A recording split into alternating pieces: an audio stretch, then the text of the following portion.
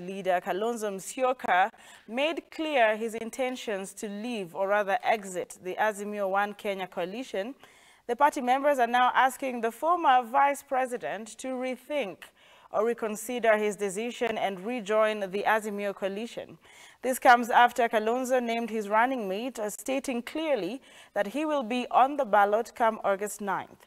Look Up TV's Brian Amwai spoke to lawyer Danstan Omari on Kalonzo's possible options and his next move. Take a look at this compilation.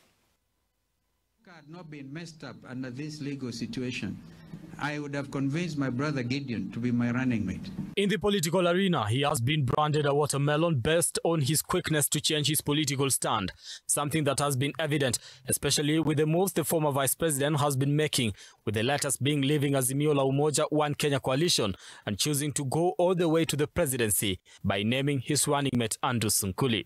However, his party has called on him to reconsider his decision to vie, urging him to exhaust all dispute resolution mechanisms within the coalition.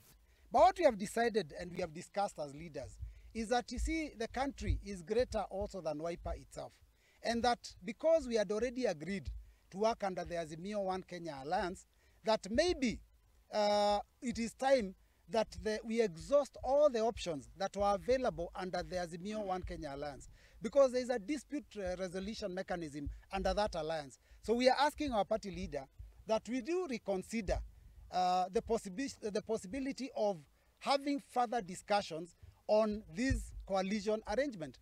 Lawyer Danstan Omari says Kalonzo's move in the political arena is calculated to help him raise his demand ahead of the August polls, adding that wherever he goes, he guarantees a large chunk of the lower eastern votes. The politics of Kalonzo seems to be mesmerizing both parties.